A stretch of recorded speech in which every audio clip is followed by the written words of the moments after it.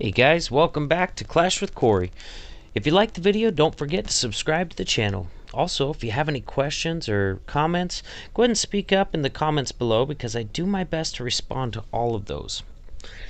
Several of my subscribers have been asking me for base identification tips, trying to choose the right attack for the right base, and so, man, that's a really big, broad topic, and there's so many things to take into account. Basically, as you learn and master new attacks, you're going to get, and as you get better at those attacks, you're going to be getting better at spotting the kind of bases that are susceptible to them. But nonetheless, we're going to take a look at 5 different bases for 5 different types of attacks, and we're going to take a look at why they were a good choice for the base that they were used on. So we're going to start out with my hit. Actually, I was really stoked about this one. It's like a tier 1 or something, so not a big deal, but I was really excited because I got to use the blimp with a ground attack. It was really fun. But anyways, so let's go into this. First of all, we're going to notice a lot of this dead space in here. You see all that dead space that breaks up the base? That can be really beneficial for falcon pathing, because when you have those dead spaces, you can take advantage of that and really determine exactly where your valks are going to go through the base. So from looking at that, I noticed this dead space right over here, and then the one right in between these guys, and I figured I wanted to bring some valks in right here, valks and bowlers in there. To do that, I'm going to have to take out these buildings up here, these ones over here. So what I did is I put a queen walk up here and a king over here, take out these buildings so I could get my valks in there. And so if you look at the pathing through that base, look at this. Look where they're going to path, right through this core. There's dead space all the way through to guarantee that they punch right out through the back of this base. And you look at the back of this base, everything's mostly reachable from a bowler bounce except for this stuff out here and this stuff over here. So I knew I wanted to do a falcon, so I went ahead and made it happen. For this section over here, I thought, man, I want to bring a blimp, pop it when it gets right over that inferno, and use a rage on it, and just take out that whole section. It works out really well. So let's go ahead and get into this attack. But that's why I picked falcon for this base, was because of all that dead space in there, and I wanted to take advantage of that.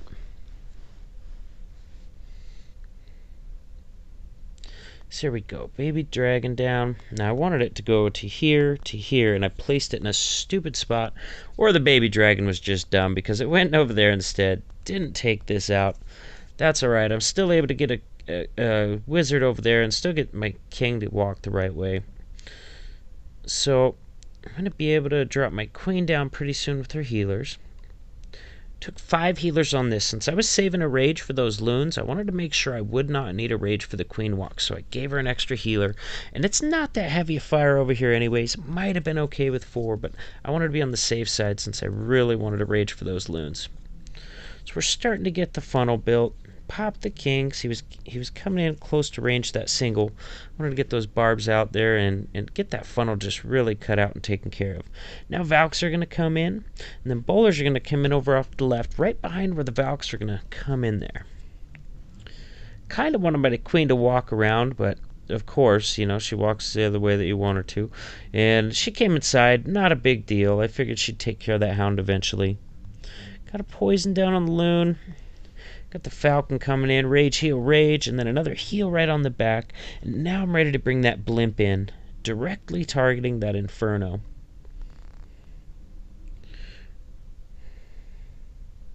So here it comes, with the rage pre-dropped. That way, as soon as I pop it, they're already raged. Boom. Air defense, inferno, archer tower. Those level 8 max loons, the new max level, they are beasts. This base is done. The valks bowlers went exactly where I said they would go. Because, this base, the pathing was just predetermined already. It's too good to pass up. Look, those max loons are going to walk right up to that other air defense and take it out with an air defense firing on them the whole time. Those loons are ridiculous. Alright, I guess the queen helped with the air defense a little bit, but yeah, those loons are freaking strong. They will get some serious stuff done. I'm definitely going to be looking for more bases in the future where I can bring back in loons in a blimp, because it's pretty tough.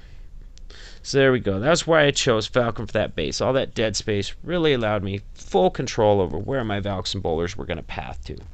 So let's look at this next example here. It's going to be hex on number 30. So let's take a look at the base. One of the first things you probably notice is this CC is drawable from the outside of the base. There's several different ways you could probably take advantage of that, but how Hex chooses to do it is just send a queen walk right down this side, knowing that she's going to walk down that wall and she's going to trigger that CC and be able to kill it with the aid of a rage. So that's what he does. And you know, at that point, you look at the rest of the base, what else can you use? You could probably use all sorts of stuff, but you know what? I don't know if you really take out the queen from there. I guess maybe you do eventually. You don't get any air defenses. You do get the king, but you know what? What's easier than all that stuff is miners. As long as you take out the enemy CC, you can miner a base. You're going to have to play with comp and spells a little bit, but if you take out the enemy CC and trim the sides with heroes, you can definitely miner a base. So that's what he elects to do, since his queen can take care of the CC from there.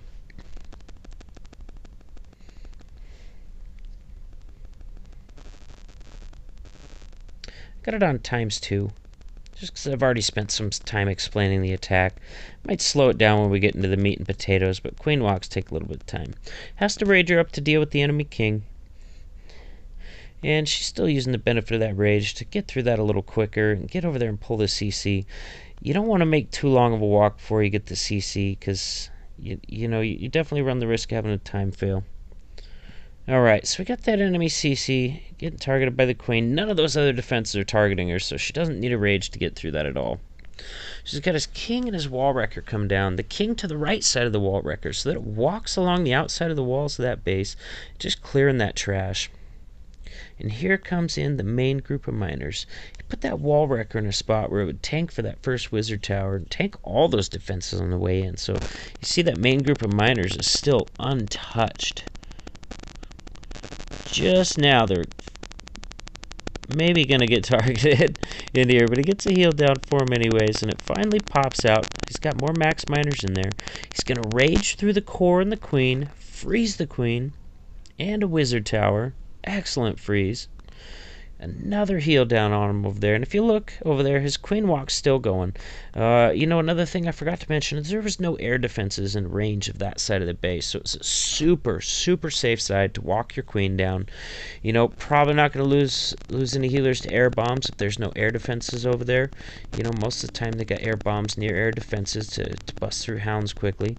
And still got all his healers on his queen. Finally popped his queen ability, I think, just to take out some stuff faster. But this base is wrecked.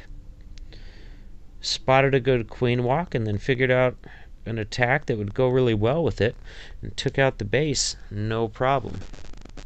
Some excellent base identification from Hex there. Let's look at Johnny Boy's hit on number 23. Let's take a look at this base. So first thing I noticed about it is those infernos are really deep. A lot of times you're seeing them on the edges now, really close, and on the opposite side of the town hall to try and limit the value you're going to get out of your wall wrecker.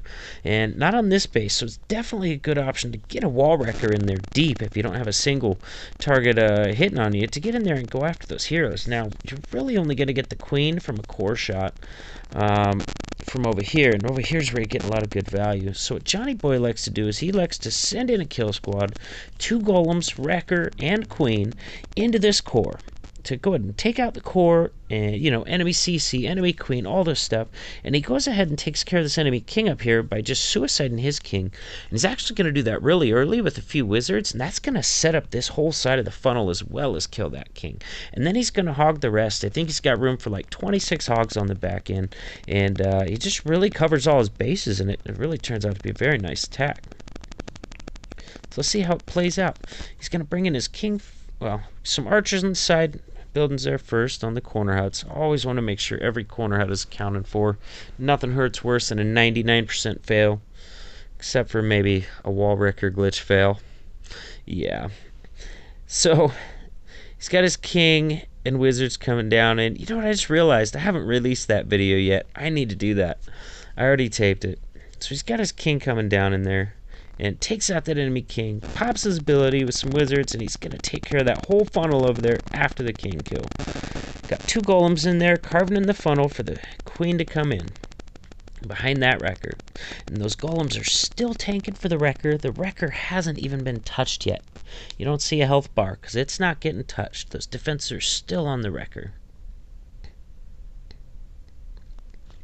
It's still not being targeted. They're targeting a golem right behind it. He thought it was getting ready to go down. He thought it was locked onto by the singles, so he dropped the rage. And then when he realized it had full health, he popped it open so those Valks could come out in the rage and take out that core. So he got the king kill. He got the whole core, you know, taken care of. His queen's still up, still has her ability, and he brings in the hogs to support her. And you can see he's just got a nice little C shape left of this base. And he had 4 heals for these 26 hogs. He's going to pop his queen pretty soon. There we go.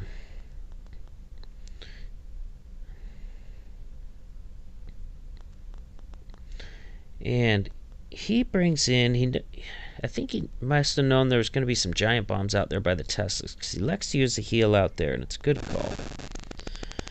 And last heal is going to cover a giant bomb and the entry up to those last few defenses. And this base is wrecked. And the hogs split to the wizard tower first. Nice. That's what you want to see.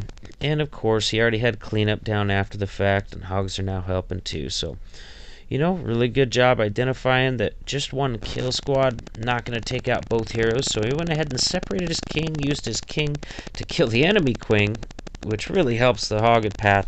It helps the hogs if they don't have a frickin' king chasing them all over the whole base. You know, if he would have had to deal with the king, I don't know if he would have got that. So really smart doing that, and really smart doing it first and having it help with the funnel as well. Really good base identification from Johnny Boy there. Now let's take a look at this attack on number 18 by Nightwing, and this is a really cool attack. So I actually saw this and I was thinking about doing something like this too, but he probably executed a lot better than I would have, so it's probably a good thing he called it first. Anyways, number one thing you're gonna probably notice is all these air defenses are on the bottom, and the town hall's way up here. So you can definitely enter a wrecker on any of these sides of the base you want, because the town hall's over there, and you could take out all these air defenses. You get in there deep enough, you're going to get a CC draw, queen kill, all that good stuff. So if you could take out all the air defenses, enemy CC, and, you know, hopefully a sweeper, what you could do with the rest of the base, you could do a couple things. You could do a mass baby dragon with some loons, or you could do just straight up mass loons. So with how much the base he has left, he elects to go with mass loon. With the mass baby dragon, you probably want better pathing than what's left for that. With mass loon, you can definitely manipulate more, different drops to, kind of create the pathing you need. I think with a mass baby dragon, you want to have a nice thin path already left through the base anyways. So uses king on one side, kind of to, really start that side of the funnel as well, and then queen off to the other side, and then a baby dragon over on the side so that the queen moves to the right after she takes care of that elixir storage there. Got the wrecker coming in.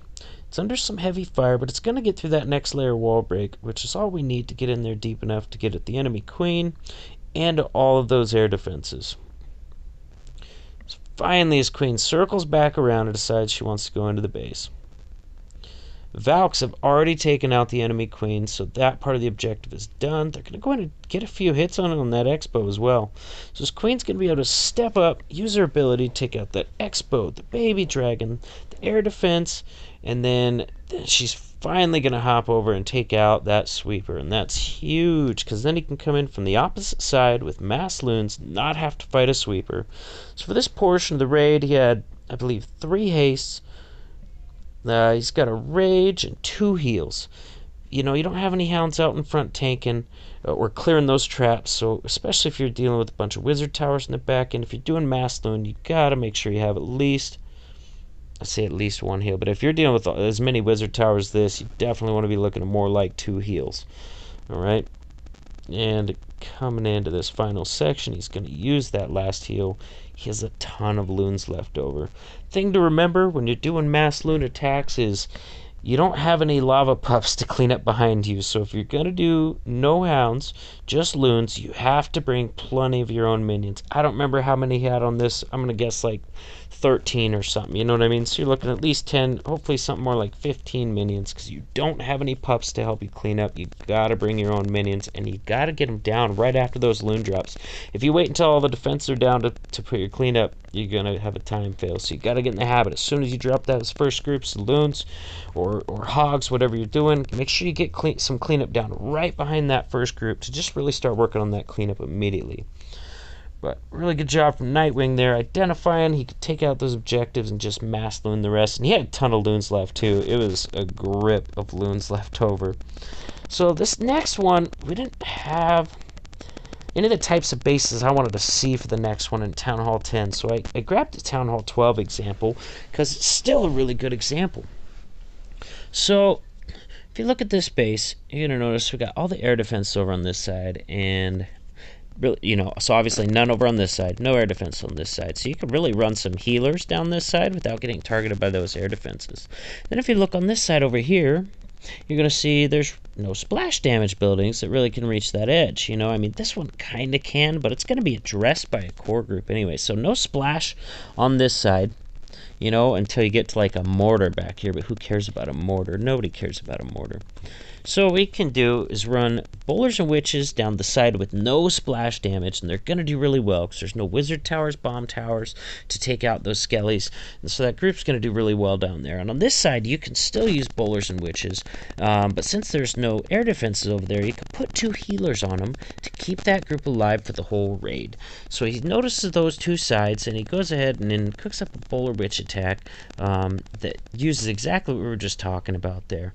Got witches and bowlers on the side with no splash, healers, witches, and bowlers on the side with no air defenses.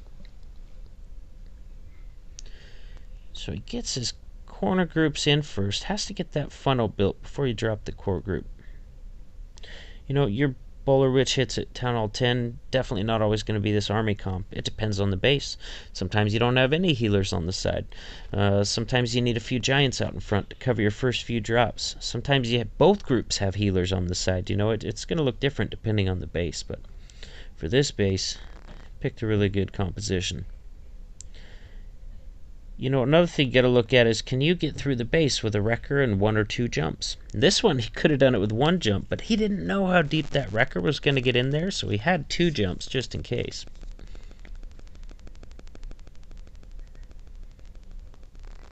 So if you look at this top side up here with those 2 healers on it, it's going strong.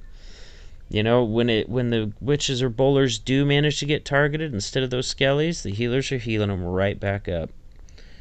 Core group's doing great too. Still got a full health queen with her ability, still has a rage spell.